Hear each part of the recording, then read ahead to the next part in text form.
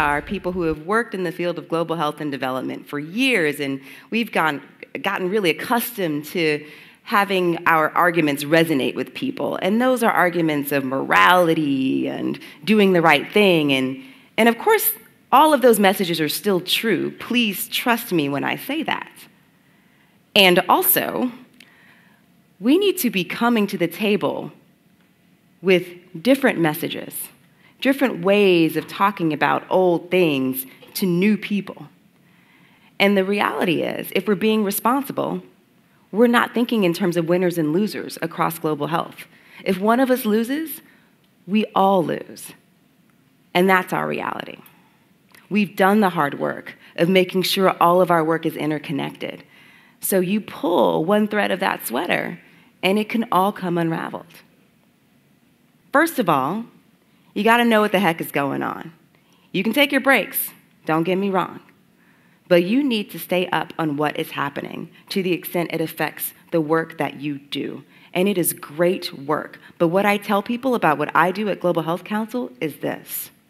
I represent the great work of people all over the world. And it's my job to make sure Congress and the White House and people at the UN put policies and funding in place so that you all can continue to do that fantastic work. So that's my job.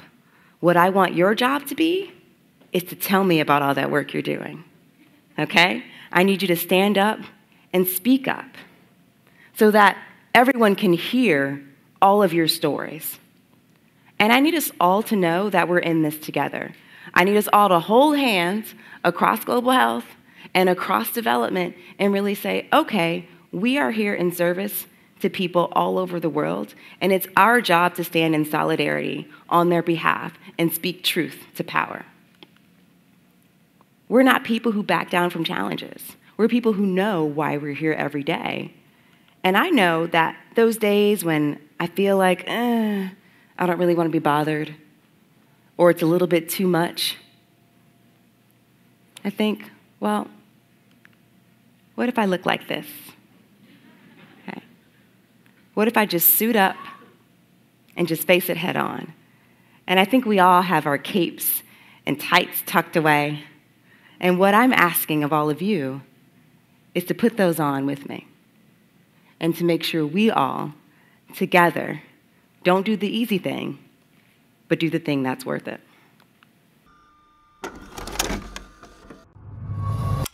Hey there, SwitchPoint. It is very exciting to be back here after several years away.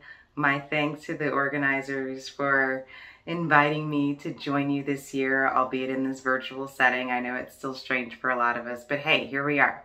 So, a lot's changed for me in the past 4 or 5 years or so. First off, I got a new gig, and I have the pleasure and honor of working for the U.S. government and for the American people. I am the director of the Office of Global Affairs at our U.S. Department of Health and Human Services. That is a mouthful. It basically means I get to work in health diplomacy, and I am able to share with the world our vast resources and knowledge and expertise and skills in public health to ensure that our country, alongside other countries all across this planet, are capable of fighting the next pandemic, or frankly, whatever comes our way. And it's just so critically important now to be in this space and working in the way that I am, along with colleagues here in the US government.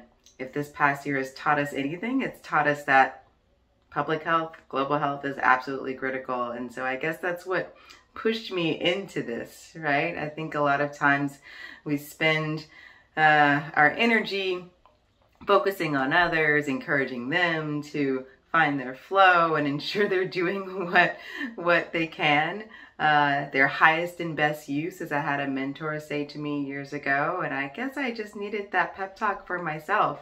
I'm so used to rallying from outside the tent that now being on the inside is fascinating. And it's incredible. There's a lot of big change that can happen from here too. And so I'm honored again to be in the role that I'm in. It's especially important now as we all still battle this pandemic.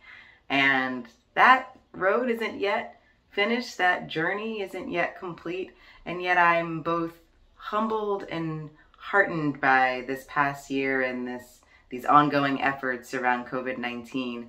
I guess I'm humbled for the obvious reasons, because we've been tested in these really critical ways, and I've come to appreciate and understand all that's been required of each of us, let alone really reflect on our losses, on the ways that we've had to grieve, lives lost, livelihoods lost, and everything in between. And yet, I'm still hopeful, because I know we can do this. I am so clear about us having the tools to reach this finish line, and I'm even more emboldened to do that together. So that's where I am with this work, and that's how I feel several years later from the last time we met, and I hope you're there with me. There just, again, hasn't been as critical a time as now to really show up in the ways that we can, that we must, in global health and in public health, and beyond the evidence, ensuring we have equity in this space, and ensuring that we work with a semblance of solidarity, of humility, and accountability, and transparency, and everything that matters in global health, to really show or demonstrate real progress. And so thanks again for having me here. Thanks again for heeding whatever words I have to impart. And most importantly, thanks for showing up yourselves and doing all the work that you do to make a difference. With that, hey, Michael.